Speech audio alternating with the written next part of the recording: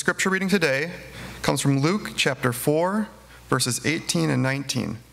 And we'll be reading two translations this morning, starting with the English Standard Version. The Spirit of the Lord is upon me, because he has anointed me to proclaim good news to the poor. He has sent me to proclaim liberty to the captives and recovering of sight to the blind, to set at liberty those who are oppressed, to proclaim the year of the Lord's favor. And the King James Version. The Spirit of the Lord is upon me, because he hath anointed me to preach the gospel to the poor. He hath sent me to heal the brokenhearted, to preach deliverance to the captives and recovering of sight to the blind, to set at liberty them that are bruised, to preach the acceptable year of the Lord.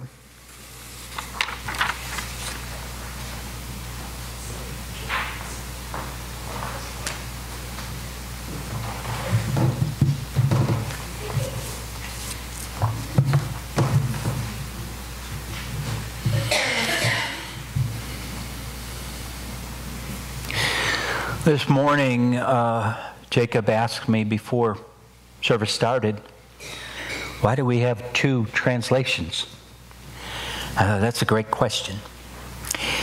And the message is saying the same thing. But you'll note as you read one and then read the other translations, the wording is a little bit different.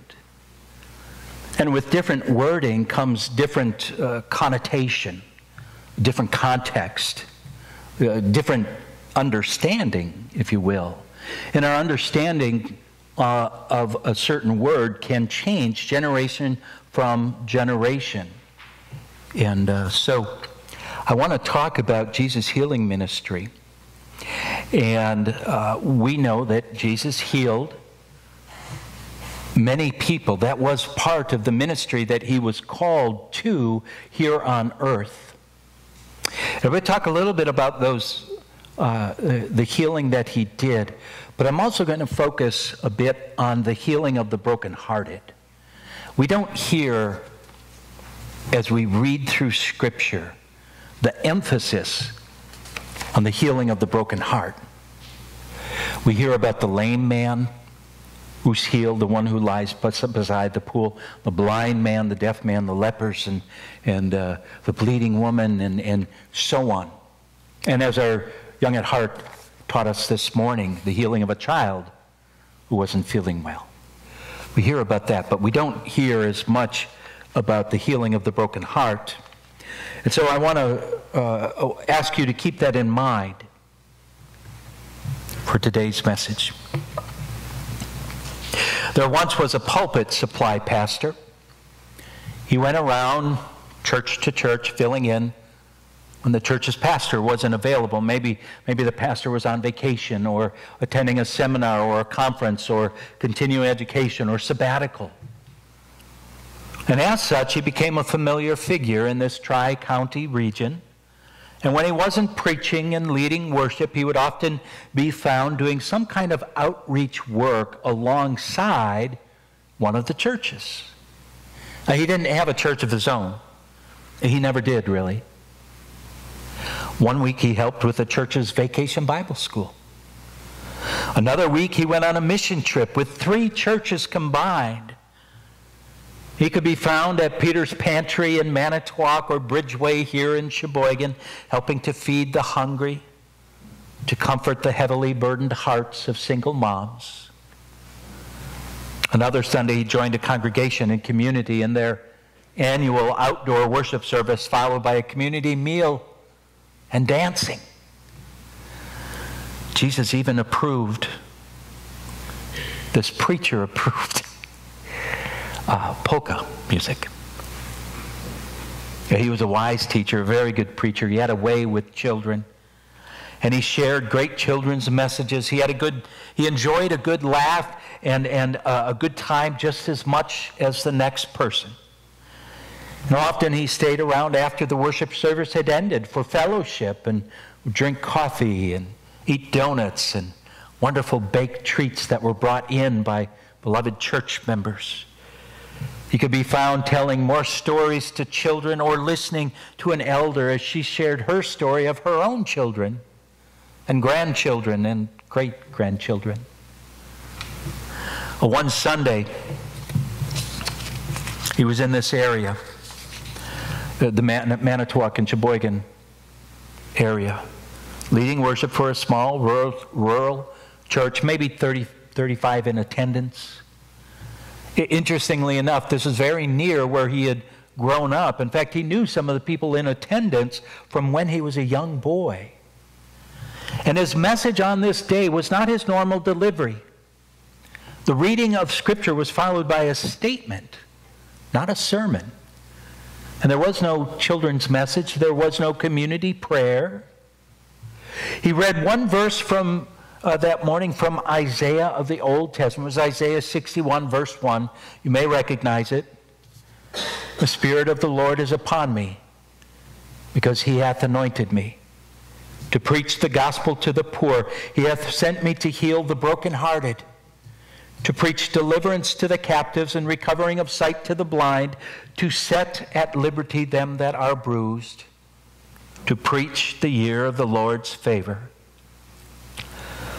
And his statement to the people that morning was simply this: today this scripture has been fulfilled in your hearing. Today this Old Testament prophecy from Isaiah comes true. And there was a murmuring of the voices as people sat in the pews, and they were amazed. And they marveled at the words coming from the mouth of this itinerant preacher. And then the young man told the people of the works of Elijah and Elisha, other Old Testament prophets. And he said, their good works are mighty, but my works will be mightier still. This wasn't what the people expected to hear, especially from someone they had known since childhood. And from an amazed voice to an angry voice, the murmuring and the undertone changed and grew louder. And soon, filled with fury, the people took the young man to the tallest cliff that they could find, with all intents to push him off it unto his own death.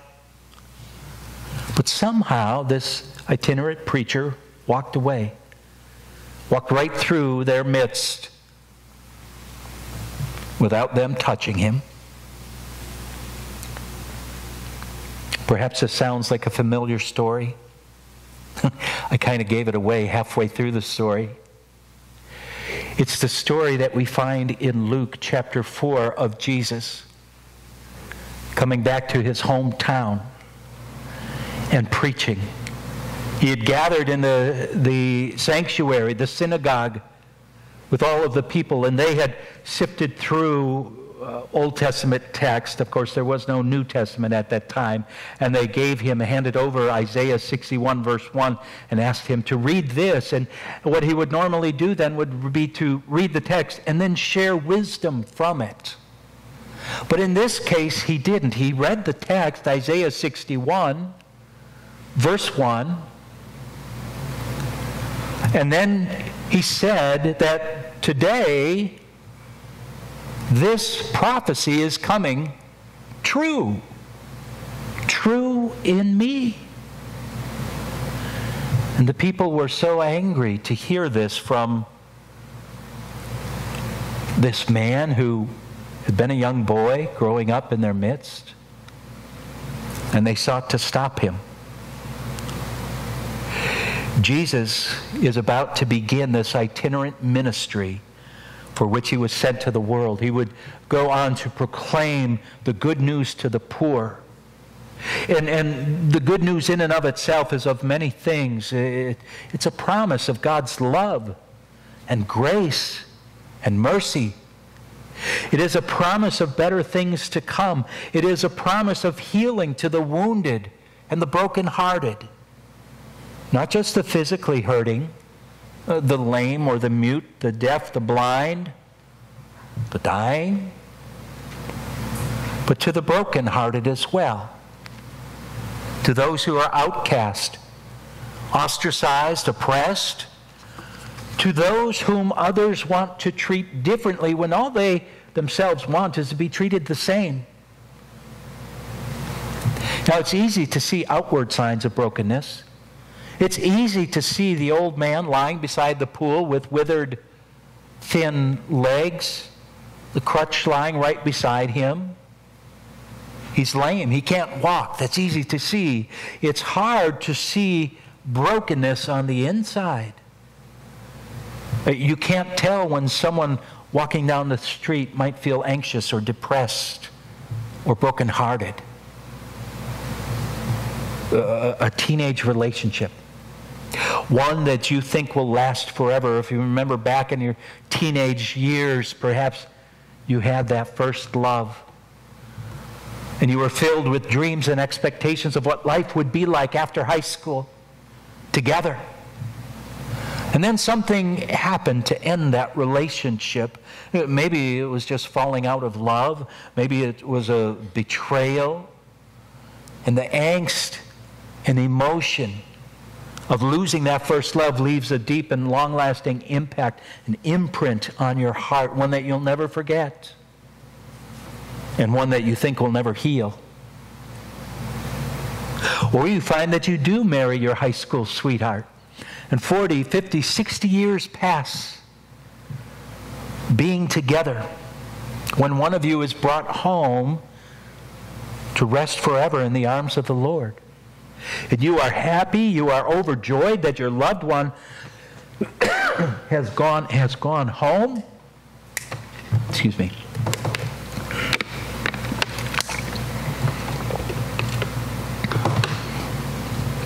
You are happy and overjoyed that your loved one has gone home, but you are saddened, heartbroken, grief-stricken, and beside yourself because your loved one has gone home, and you're still here. Or maybe you walk through life never quite fitting in, never quite sure if you'll be accepted for who you are, always feeling like you're on the outside looking in and never on the inside looking out. These are profound, deep wounds that aren't always visible to others, but you carry them with you.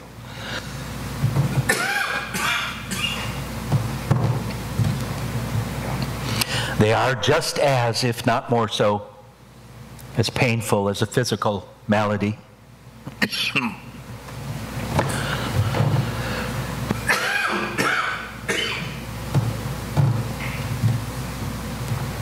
Excuse me.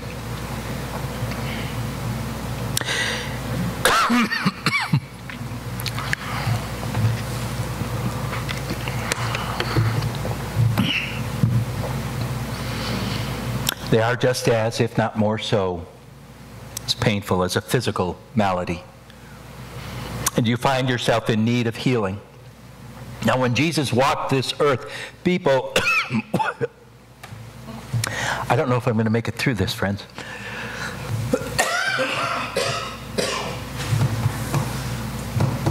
I know. I think I'm in need of healing. I came to the right place. Amen to that. 2 men in Capernaum had heard of Jesus and his healing ministry. They called to him when he walked by. He said, "Have mercy on us, Son of David." And Jesus, touching their eyes, gave them sight. Or a leopard came to Jesus and bowed down before him and said, "Lord, if you are willing, make me clean." And Jesus reached out and touched him, saying, "I am willing. Be cleansed." And immediately his leprosy was gone. Jesus healed a demon-possessed man, a woman who was ill, the son of a soldier man, and a child who had died, the daughter of Jairus. Time and time again, Jesus healed physically. But what's often overlooked is that he healed internally, communally, and socially as well. In Jesus' time, a respectable Jewish teacher wouldn't dare consider taking a female student under his care and instruction. It was, after all, a patriarchal society. We just don't teach the women. Thank God that's changed. Nor would he engage with someone who had chronic illness or disability, since it was believed to be a testament to that person's poor character or poor lineage. Nor would he ever cross the socio-ethno-political lines that would prevent him from talking to and healing the heart of the Samaritan woman at the well. Jesus didn't just cross the line. He went out of his way to break those lines. He broke down the barriers which prevented us from loving one another, and he built up those bridges to connect people to each other. The leper Jesus healed was considered unclean by everyone, and he was forced to live separately from everyone else, isolated by himself. Yet he ached to be accepted and welcomed and to be part of the community. He wanted more than anything to be accepted and valued for who he was. Instead, he was shunned and avoided, and he never knew the compassionate touch of another person until Jesus spoke to him, touched him, and healed him. Not only was his physical disease gone, but now he could rejoin the community. He could have a place in society where he was accepted and wanted and valued and welcomed. But Jesus sought to include everyone in his ministry, giving them a place to belong by treating all people with value and respect. And this meant crossing that line many times. There once was a woman who was demon-possessed. But because of Jesus' compassion, this woman would go on to find her health and become one of the most influential people ever associated with Jesus. Her name? Mary Magdalene. And just the fact that we know about her, we know her name over 2,000 years later, is a testament to the barriers that Jesus successfully erased, oftentimes just by ignoring them. Jesus offers healing today as much as he did then. He offers healing through his own example of being compassionate. His compassion allowed that he could, would, and did talk to those whom others often ignored. He would compassionately touch those who were ill. He would not only cross the socio-ethno-political lines, but he would physically travel to out-of-the-way areas to share the good news of God's love. But much like our own mission team is getting ready to do in just a couple of weeks, to go out and share the good news of God's love with others. He offers healing through his own example of listening. He would sit down and listen to people. The power of a listening ministry is something, people. We live in a world where slowing down, sitting down, just listening to others is often neglected. But by listening to someone else's story, we not only learn more about that person, but by the end of our time together, that person knows that they are valued because you sat and listened to them. They are of importance. They matter. And of course they do.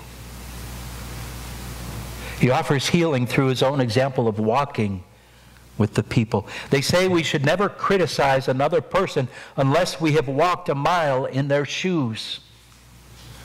And I think the joke goes something like this: we should never criticize another person unless we've walked a mile in their shoes, because then we'll be a mile away from them and we'll have their shoes.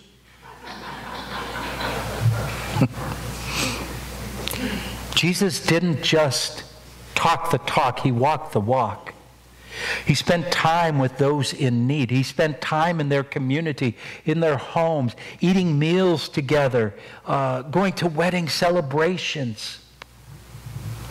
And he knew their pain. And that's how true healing can begin. We reach out and touch the person. We listen to their story. We spend time with them, and true healing begins. A healing of the heart. Finding joy once again. not just feeling, but knowing you are important. You matter. You are loved. Thanks be to God for this healing ministry. Amen.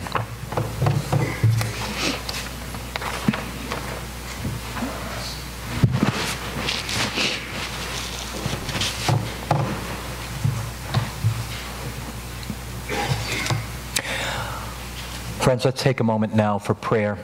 And what I'd like to do is to offer up an opportunity for you to lift any prayer concerns you might have, any praises or joys or celebrations,